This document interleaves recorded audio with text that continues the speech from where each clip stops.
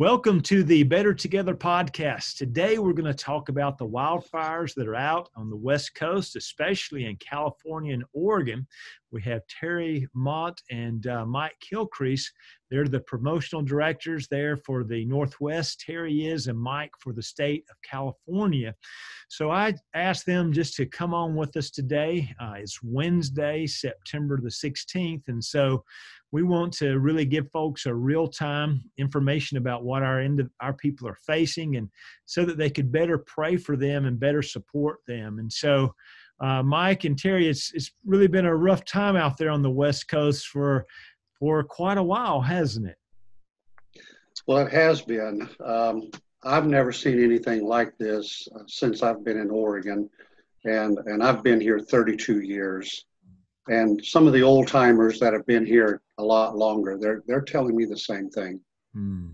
Wow. So when we think about Oregon, we think about the end of the trail, which we have churches right there at the end, and how beautiful it is. And a lot of that landscape has changed, hasn't it? Well, it has in Oregon. And I know Mike will address that, what's happening in California. But yes, Oregon has a unique beauty about it. And everyone that has ever come from back east out to Oregon and Washington, one of the first things that they mention is how beautiful Oregon and Washington is. And I couldn't agree more. Certainly a unique beauty and landscape in this part of the country. We do have forest fires every year, but nothing on the scale and magnitude of what we've seen. Our governor has called this a once in a generation event, and I would definitely agree with that. So, but yeah, let me just, if you don't mind, I want to take a second. We've got 8,651 firefighters fighting fires. We've got 572 fire engines out there. We've got 61 helicopters in the air trying to get control of these fires. Many of these fires are still uncontained, so they're still burning, and the focus is still on trying to protect life and property. So it's something very unique in our lifetime. And you have had some loss of life, and we've had folks in Oregon and in Washington too, I suppose, who've had to evacuate or be prepared to move, to go real quickly as yes. Well. We have a church near Seattle, in Sumner, Washington. We have the Oregon Trail Free Will Baptist Church in Oregon City, which was the end of the line for those on the Oregon Trail who came out. And of course, the church here in Salem, Oregon, which we are about 50 miles south of Portland. And all of our churches have had some members who've had to evacuate their homes. But no one's had any loss of property that we're aware of. And the good news is that right now, some of the evacuation zones, we have 3 levels. One is get ready, get set, and the second one's get set, and then 3 is go. So levels 1, 2, and 3. So some of the level 3s have been reduced to level 2s, and some of the level 2s have been reduced back to level 1. So that's good news. Good. That's good. And Mike, we think me over usually on the East Coast and now in Nashville, Tennessee, we tend to think it's all the same, but boy, you're a long way from Terry, and California is a big state, and you all are really struggling there as well, aren't you? Yeah, it's been pretty amazing. Kind of just like Terry said, this year is unprecedented. I think over the last 5 or 6 years, we've almost become used to having a fire season that is enormous and has impacted a lot of people. But already early on in this one, it surpassed any year on history. We've already had over 1 million acres have burned. We've had so many, I think we've, last time I looked, 35 people had died in these fires. Thousands of homes have been affected and people displaced. So it's amazing. Again, we could look back on our past experiences and it's nothing like that at all. For us here, we've had, I live in Fresno and there's a fire, the Creek Fire. It's pretty close. It's enormous. And, for probably the first 10, 12 days, there was no containment whatsoever.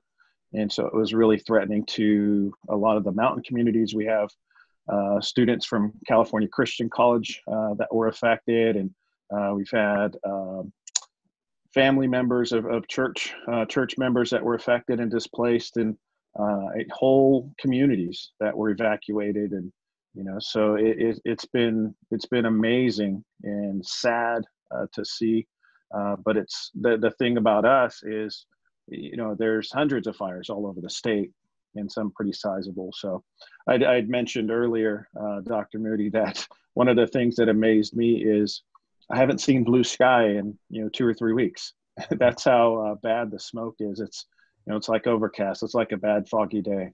And so those are the more pressing problems is, we have horrible air quality and, people that are already quarantined, somebody that might want to try to get outside and get some fresh air. It just doesn't exist right now.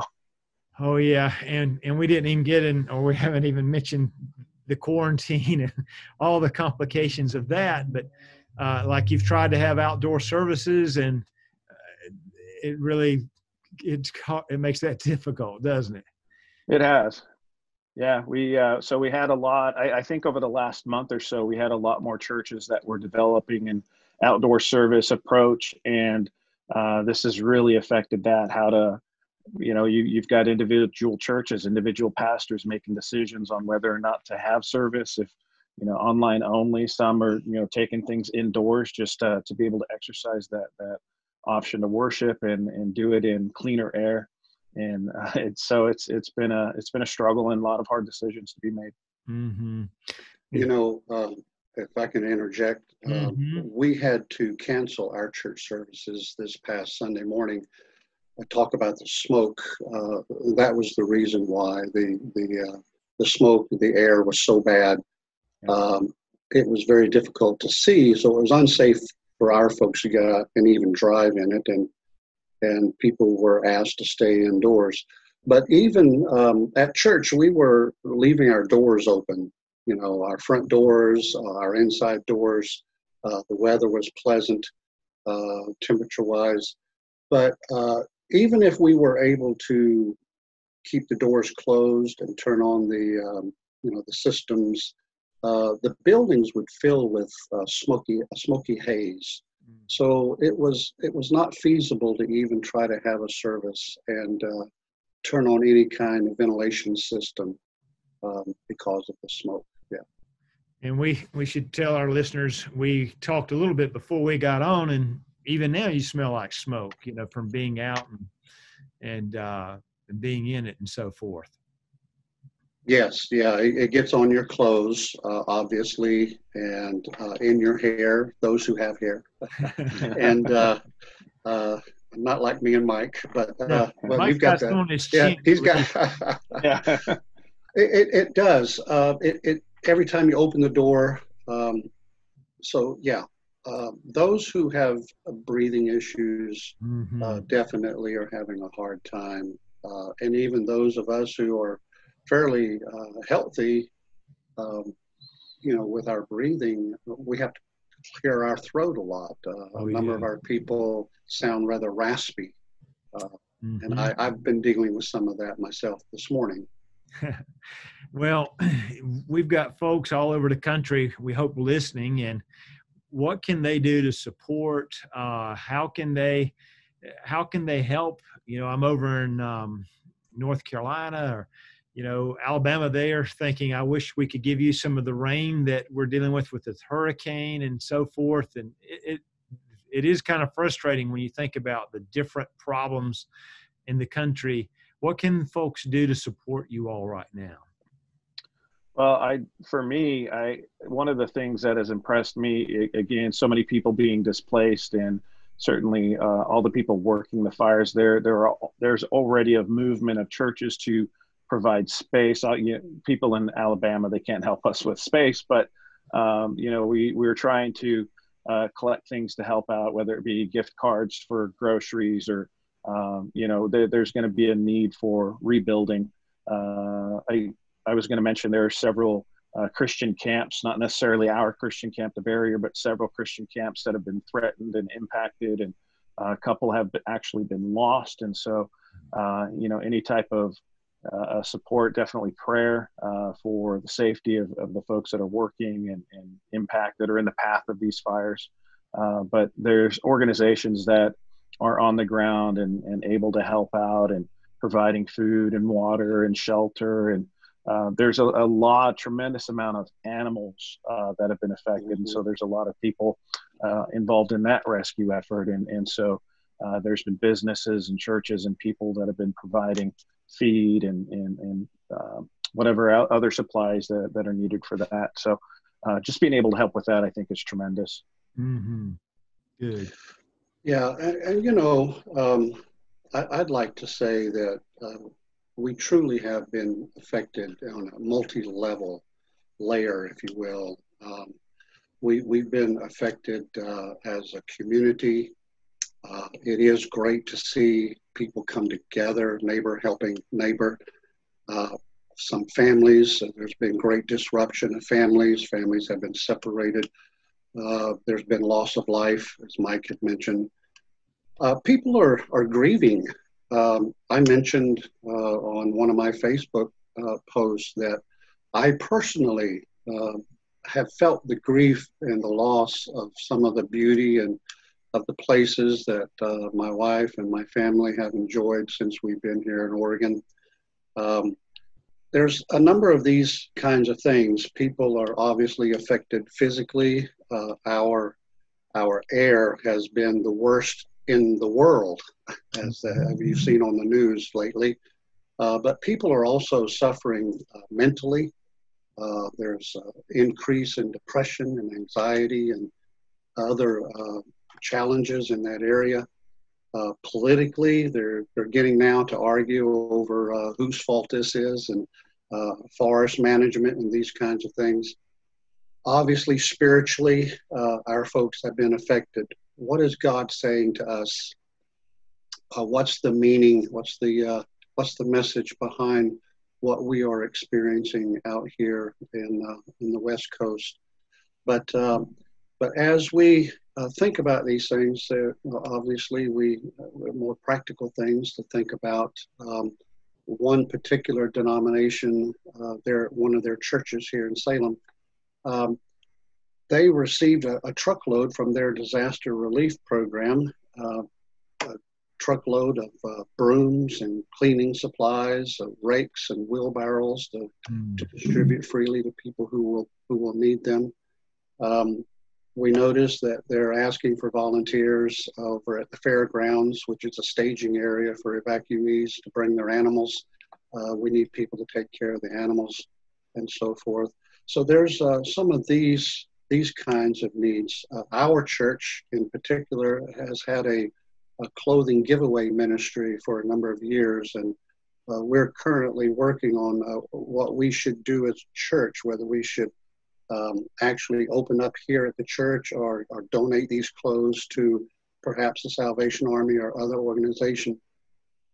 So people can be praying about these kinds of things for us over here as we try to figure out what's going on. Obviously, we need people across the country to pray for a great awakening spiritually in Washington, Oregon, and I'm sure California.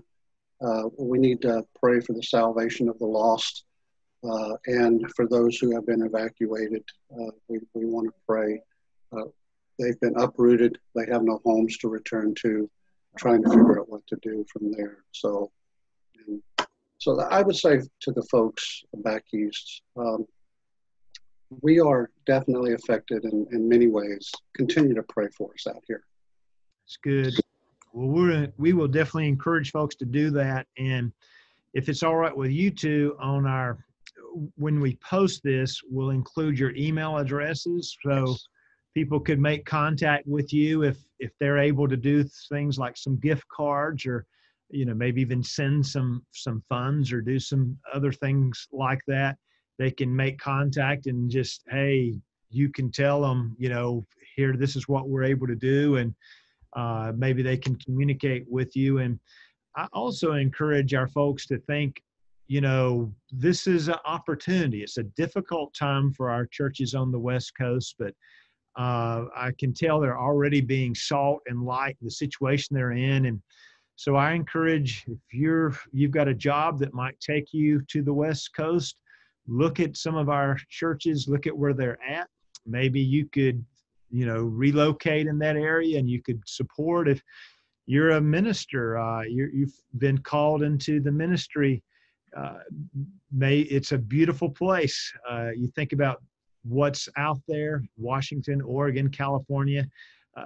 Contact these men, and I know we've got some churches that have been looking for folks to come their way. So also pray that we'll see some leaders step up and answer that call.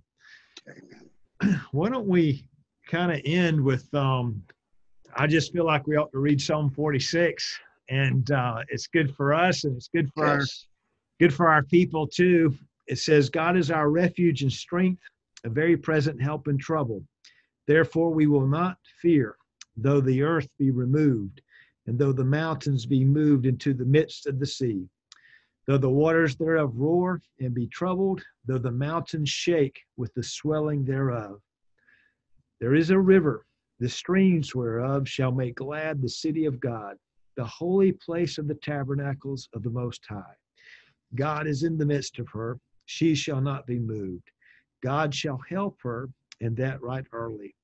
The heathen raged, the kingdoms were moved. He uttered his voice, the earth melted. The Lord of hosts is with us. The God of Jacob is our refuge.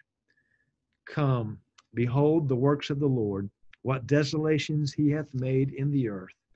He maketh wars to cease unto the end of the earth. He breaketh the bow and cutteth the spear in sunder. He burneth the chariot in the fire. Be still and know that I am God. I will be exalted among the heathen. I will be exalted in the earth. The Lord of hosts is with us. The God of Jacob is our refuge. Hey, let's have a prayer before we sign off today. Thank you.